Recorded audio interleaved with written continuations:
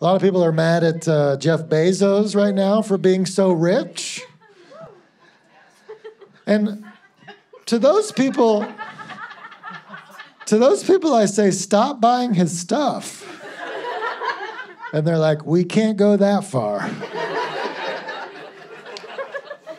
We need his stuff. It's so convenient, it comes so quick, so cheap, so affordable, it makes our lives easier. If we could just keep giving him money, but he could have less money, that would be ideal.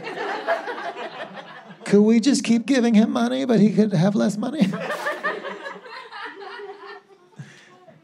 He's so rich, if we split up his money, every single American would get a $500 Jeff Bezos stimulus check. And I thought about it.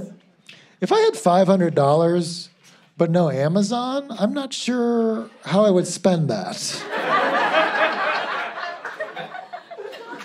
I mean, I guess I could get a glow-in-the-dark bird bath off Etsy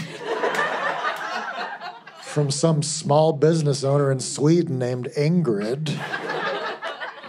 Takes 27 days to arrive, but I already have 2 of those.